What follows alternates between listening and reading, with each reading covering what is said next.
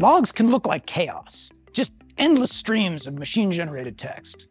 But not all logs are created equal, and that's where mappings come in. Mappings tell Elasticsearch what type of data it's looking at and how to handle it.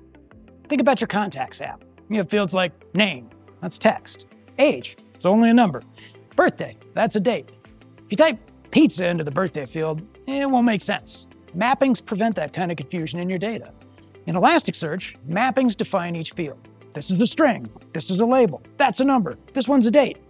When mappings are correct, you can do powerful things. Filter by error codes above 500.